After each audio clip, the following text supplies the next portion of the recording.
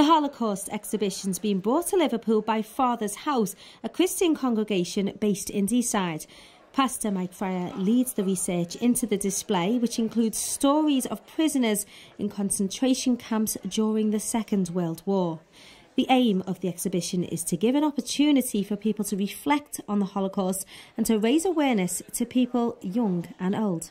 I like how the idea of people of all ages can take part in it, and it seems like very good to get everybody in the community just coming together to celebrate.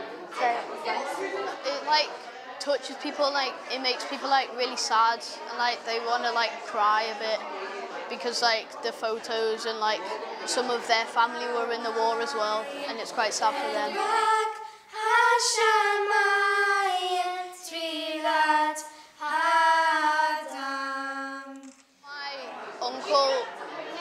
He told me about, I call him Uncle, he told me about when he was a young kid, he had to get evacuated to a boarding school, and he got sent away from his mum and he missed his family. It's nice to hear the stories, but it's quite sad seeing what they've been put through when they were younger, because I can't really imagine it, what it would happen now if it was us.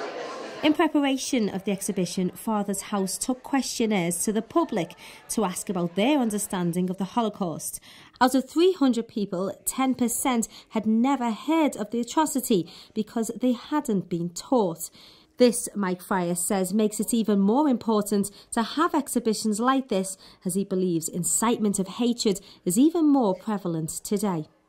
It's crucially important in our times. We may think that this is history, a history lesson, but it's important that we teach people not to incite hatred of others, because the result is genocide, and probably the most tragic genocide of all is Holocaust, where 6 million Jews, but also other communities, homosexuals, Poles, people who were different to the regime, died brutally, killed by ordinary people, not just Nazis. Today we have incitement against the Jewish communities, and anti-Semitism is rising in the UK. The year before last, there was 1,100 anti-Semitic attacks in the UK.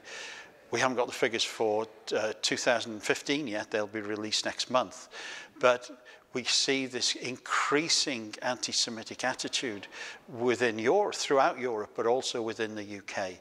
So we really need to teach people not to hate people who are different, and not to incite hatred towards communities that act in a different way or are a different race or a different group of people. So it's important that we use Holocaust as a way forward in education, in teaching particularly young people not to hate or to speak about hatred towards other communities. The exhibition is in the Town Hall until Thursday and will run alongside Holocaust Memorial Day, a day to remember millions who died in historical genocides and to help to prevent it ever happening again. Charlene Smith, BayTV News.